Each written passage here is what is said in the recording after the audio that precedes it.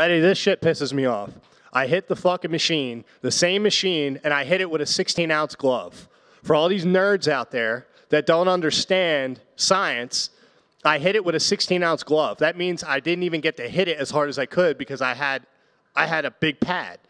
So I broke the record with a big glove. I broke it 4 or 5 times. I broke it in front of the operations guy. There was a heavyweight from Brazil that was hitting it. Couldn't even come close to it. His coach hit it. Couldn't come close to it. Brendan Allen's coach, Tuco, hit it. Didn't come close to it. And they didn't want to give it to me officially. I don't know why. And then everybody makes this narrative about talking about fucking oiling up Dana's ass and shit. And that his, what the fuck did he say? That it's like Dana White trying to take out Ngannou. Bro, I got nothing but respect for anybody that's ever stepped in this cage, that has ever done something to change their life. You know, he comes from the slums.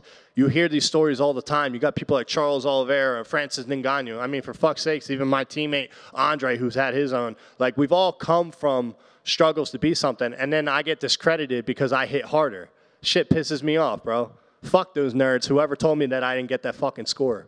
I'll do it again. And just to say this, I had a torn rotator cuff when I hit it. And then I had to stop because I hurt myself.